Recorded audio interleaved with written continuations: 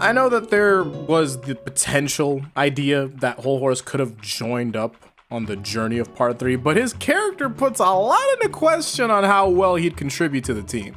While he is an ideal potential asset to the group, he's also Whole Horse, so how far that help goes depends on whose side is closer to his safety. Later in his character arc, we see how just being around Dio can put all of the fear in the world into Whole Horse. Off of that, and let's be honest, his entire being, he's going to stick with whatever has his best interest in mind, because it doesn't really matter if it affects the team, it's more about what he gets out of it. So, with that in mind, say he joins the Crusaders after interacting with Dio. But before we do, a word from our sponsors. If you're looking for a new mobile game, you can look into Raid Shadow Legends. With over 650 completely unique champions and console quality graphics, the possibilities are endless and it's completely free to play. But telling you about my new favorite faction, the Sylvan Watchers. This connection they have to nature is unlike any other faction in the game, and some champions even have plants or mushrooms growing off of them, while other ones are literal trees. And they have a pretty cool and unique design that make them stand out from the other factions. Some of the legendary champions like King Galkobar and Green Warden Rourke are especially cool with their whole mythic forest look, and new players can enjoy a special Valentine's Day themed adventure with the Raid Love Quest. Download Raid from the link below, copy your in-game player ID, and then head to raidlovequest.plarium.com. Enter your ID set on the quest running from the 14th of February to March 14th. Play one of the Valentine's mini-games for a chance to win fantastic in-game and real-life prizes, including Valentine's Champions and Amazon gift cards worth up to $1,000. And if you're an old Raid player, you can use promo code STValentine23 to get a Valentine's Day gift. And if you haven't started playing Raid yet, click my link in the description or scan my QR code here on the screen and you'll get unique bonuses worth $30, including free epic champion Shonaru and other useful stuff. So yeah, discover your favorite faction or champion along the way. Join the millions of players already enjoying Raid Shadow Legends by clicking the link in the description and playing today. Instead of joining up with Boingo, he cuts straight to the chase and tries to find Jotaro and the group. Now, he intends to tell them about every enemy stand user and what they're capable of, along with helping them defeat Dio, but you know, going off of the whole order of operations or something like that. The last time that we see Whole Horse and the group linking up is after the Derby fight. Guess what? We're basically almost done with the part. So you may be thinking, well, who's the next stand user they're supposed to be fighting? Pet Shop. But that's with the idea that they needed the help to find Dio's mansion. With Whole Horse, they don't have that same problem anymore, so they can just all walk up to Dio's mansion because it's like, oh yeah, it's over here. And no businessman has to get hurt in the process, you know. But here's the issue.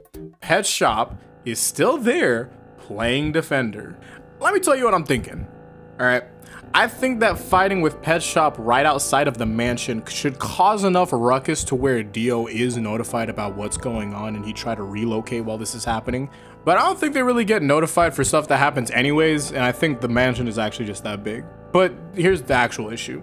There's no immediate action for any of that to happen. Because see, in my head, Pet Shop's only options are to either fight them there and try to eliminate all of them, or report back to Dio, which would mean that if they try to storm the mansion, they'd have to encounter the other Derby and Vanilla Ice again. These two options have completely different outcomes, I promise you. But I think that Pet Shop would choose to fight them over notifying Dio. It's already shown itself to be a bit overzealous instead of, you know, completely rational because it was chasing Iggy all the way down. Now, it's possible that Dio wants Pet Shop to act like the guard animal completely and just, yeah, eliminate the problem outright anytime you see it. So I guess it doesn't matter because of, regardless of the process behind it, the result is still the same.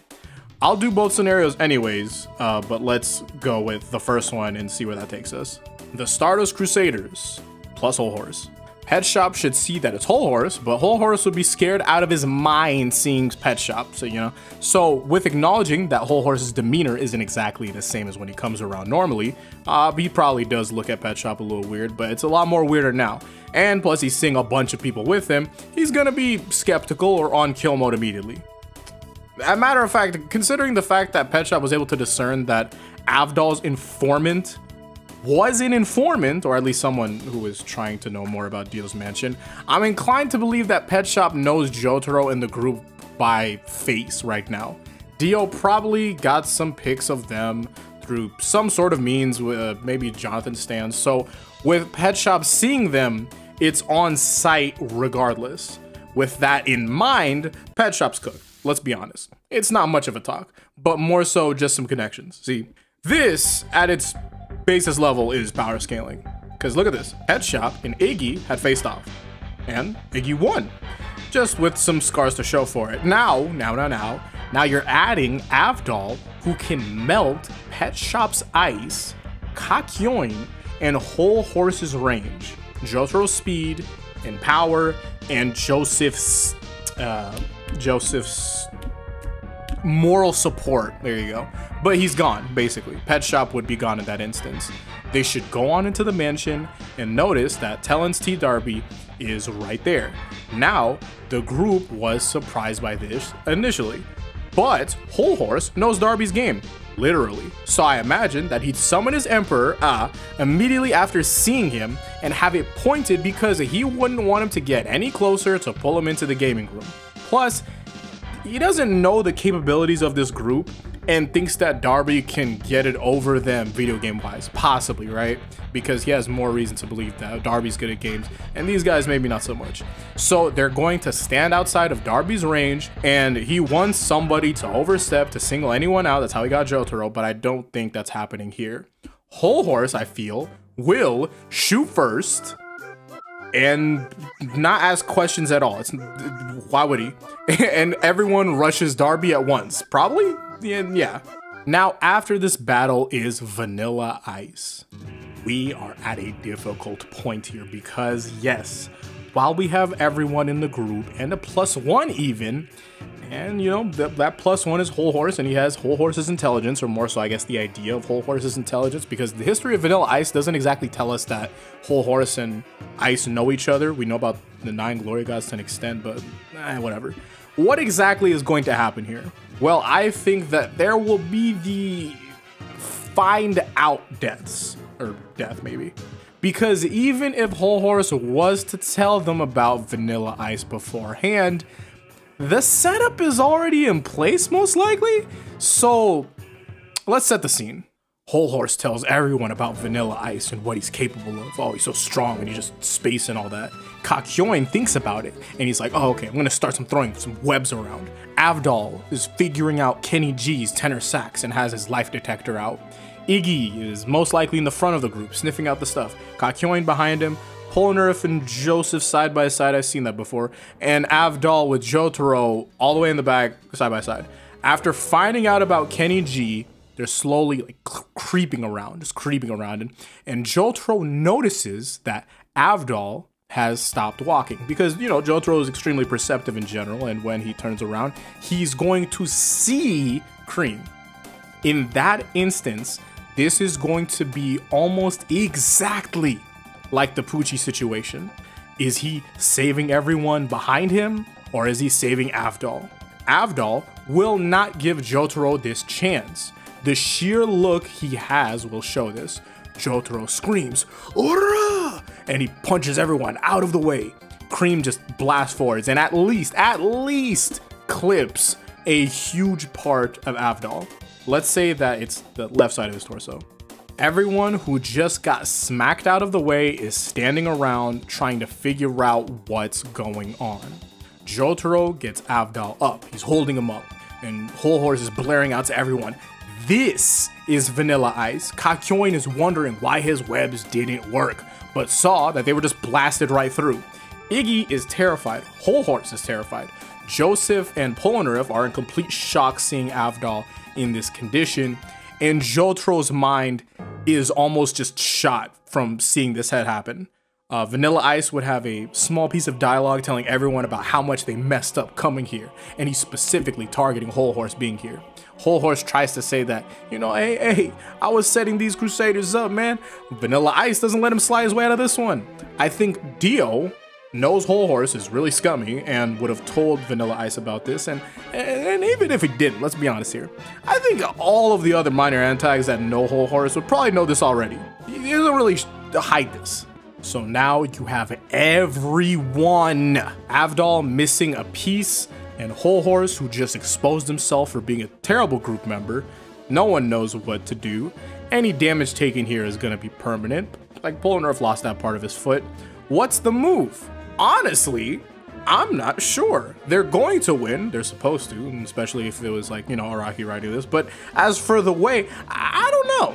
I think something can happen that, you know, it's more Vanilla Ice related. That'd be more focusing on Jotaro and Joseph in specific, right? Iggy can use the idea that Vanilla Ice has to go for Jotaro and make a sand clone without anyone else besides Jotaro knowing. So everyone else sees this sand clone just get completely taken out by Vanilla Ice, boom, and they're shocked to death. Vanilla Ice would come out of Cream purely to gloat about how much Dio's gonna love this. He's like, oh my god, I'm just so raw. No one else does it like me. I'm a savage, you know? But Jotaro has been hiding somewhere, maybe on the ceiling with the help of Iggy, and comes down to just, you know, and just barrage Vanilla Ice. And after being hit by Jotaro, ooh, we're getting a combo thing. Kakyoin, Polnareff, two-piece combo. Turns that dude into a pincushion. This amount of damage would most likely break up the place a bit, maybe let in some sunlight. But one thing that I'd love to see is Vanilla Ice at the foot of Whole Horse. Vanilla Ice tells him if he helps him here and lets him recover and helps him fight against the Crusaders, then he'll forgive Whole Horse's transgressions against Dio. Whole Horse, you know, looks to the group and he really considers it. He's like, ah, man. He points his Emperor at the group and looks directly at Polnareff, of all people. Just wait for it. Could have been Jotaro, but he picks, you know, Big Pol instead. He asks him something like, yo, so you really think that your sword is mightier than my gun?